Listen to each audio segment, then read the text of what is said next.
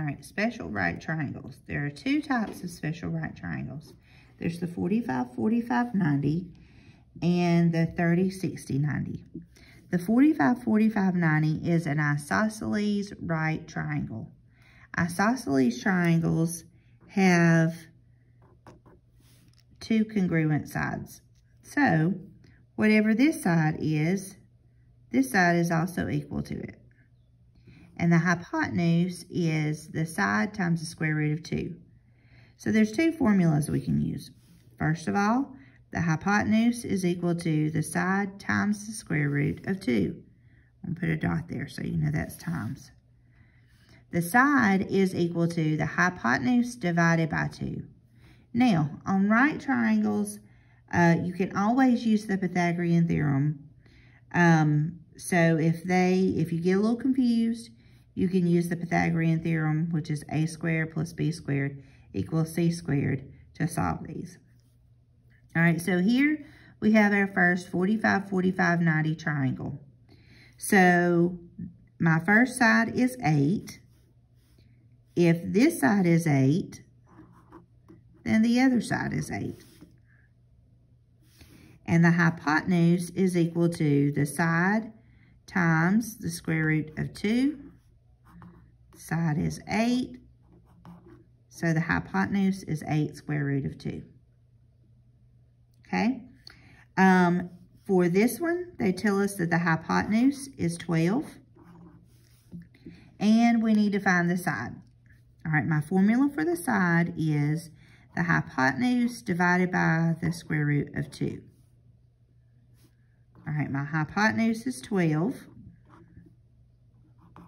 So 12 divided by the square root of 2. But we can't leave it like that because we do not like having square roots on the bottom. So we're going to multiply both the top and the bottom times the square root of 2. So straight across, 12 square root of 2. Square root of 2 times the square root of 2 is the square root of 4. The square root of 4 is 2.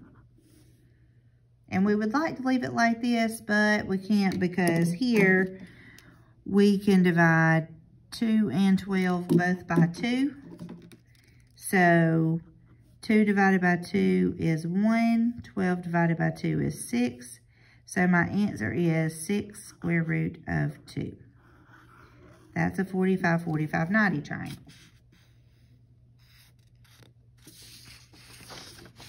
For a 30, 60, 90 triangle, it is also a right triangle. You can also use the Pythagorean theorem to find missing sides. There are 3 sides that are all different. You have the short side, the long side, and the hypotenuse. All right. My formulas are the hypotenuse is equal to 2 times the short side, and the leg is equal to the short side times the square root of 3.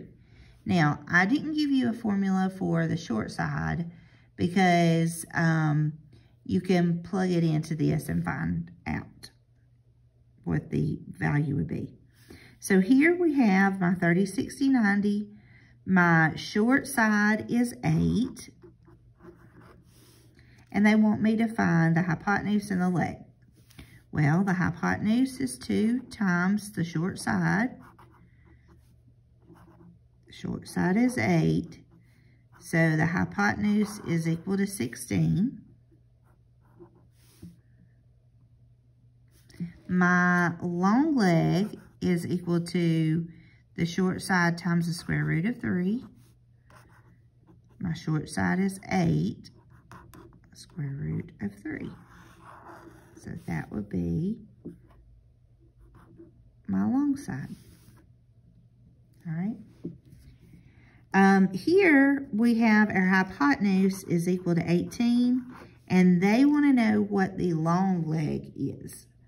All right, so before I can find out my long leg, I have to find out my short leg. It doesn't ask us for it, but I have to have it for the formula. So the hypotenuse is equal to 2 times the short leg. The hypotenuse is 18. 18 divided by 2 is 9.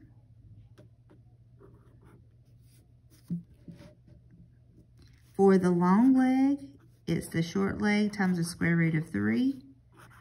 And my short leg is 9.